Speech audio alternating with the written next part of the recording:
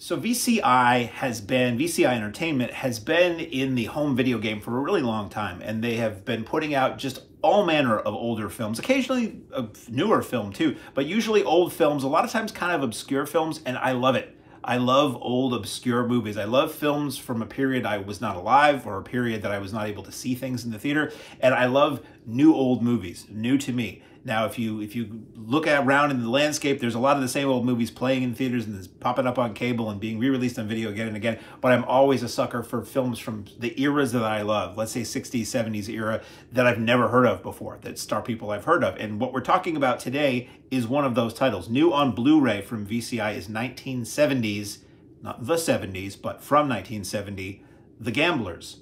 Now, this is a movie I'd never heard of. It just showed up in my review pile, and I was like, ooh, what's this? I recognize those people. Stars Don Gordon, who you'd probably recognize. Stars Stuart Margolin, who most people know as Angel from Rockford Files. Have the 45 of that theme song, actually. And Faith Domergue, which I think is how you pronounce that. And Suzy Kendall, who I always knew as being the female lead in Dario Argento's Bird with the Crystal Plumage from the very same year, 1970, of this film. So what is this film about?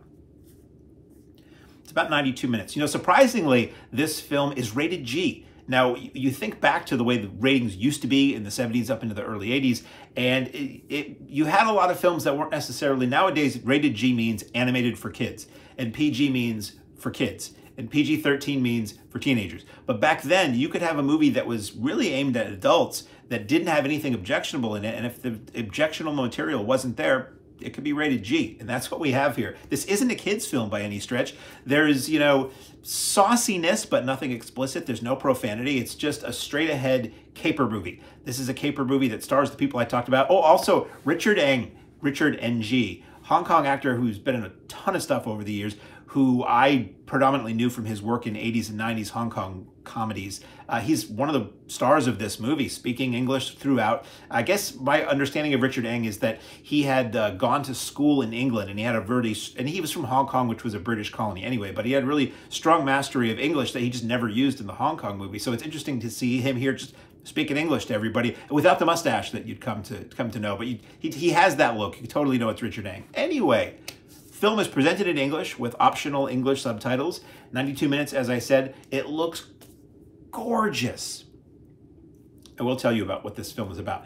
It just looks so good, and the locations are so gorgeous that it really won me over. So the basic story here is you have Don Gordon, as I mentioned earlier, who, again, I can't particularly say what he's been in, but if you see him, you'll be like, oh yeah, that guy. He was in a million things in the 70s.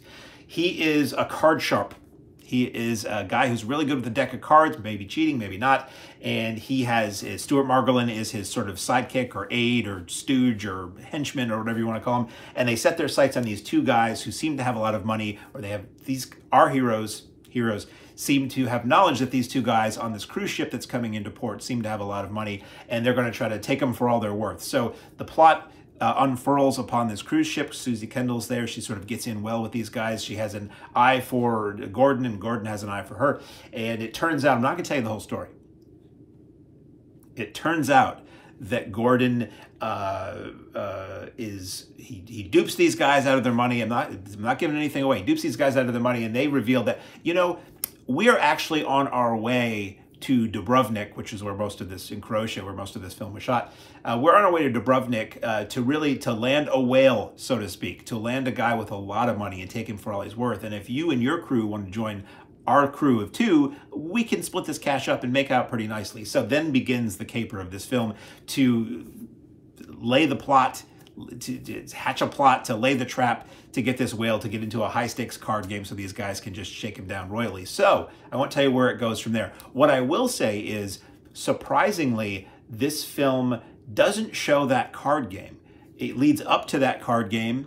And again, I'm not giving anything away. It leads up to the card game, and then you see the aftermath of the card game, and the plot continues. And it was just kind of odd that it's like a heist movie that doesn't show you the heist, but it is relatively innocuous and very charming throughout. Really fun score, based on a story by Nikolai Gogol, or a play, I guess, by Nikolai Gogol. And it's just, Stuart Margolin mugs a lot. A little bit of a TV performance. The whole thing feels a little bit like a TV movie, but it's really well shot. It's done on location. Suzy Kendall is radiant. and everybody else in it is just really good. So it's a fun movie. It's kind of, in the scheme of things, inconsequential. It's one of those movies I'd never heard of. There is a commentary. The one extra on this is, let's see, is a commentary by Robert Kelly, noted film historian, who does a great job sort of talking about the people in the film, and did his research to say that this film did not get much of a theatrical release, but it did play a lot on TV, like in the 70s into the 80s.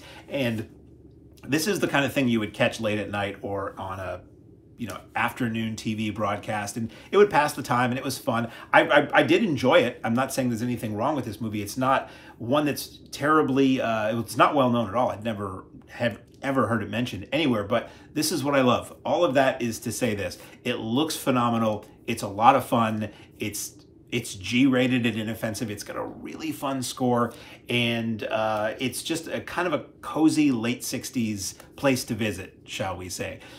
This is what I love about the era of home video we're in, and home video in general, is that this is the kind of thing that would not be played in a theater that does old movies. This is the kind of thing that generally would not show up on cable TV anymore, and bless VCI for taking the time and effort to resurrect something like this and get a really good transfer, audio and video, on this to let us see the kind of film that did play in theaters, however briefly, and did play on TV and was featuring people you've heard of. So not a phenomenal, not a classic, but if you like 60s movies and early 70s movies like I like that kind of movie, this is a film worth checking out. And if you love, it's in Croatia, but if you were dumb like me and somebody said, hey, it's south of France, or hey, it's Italy, you would believe it. It's got that early 70s, late 60s, really sleek Euro look to it. And it's just overall a lot of fun. So available now on Blu-ray from VCI Entertainment is from 1970, The Gamblers. Nothing at all to do with Kenny Rogers. Not a sequel to any of those TV movies.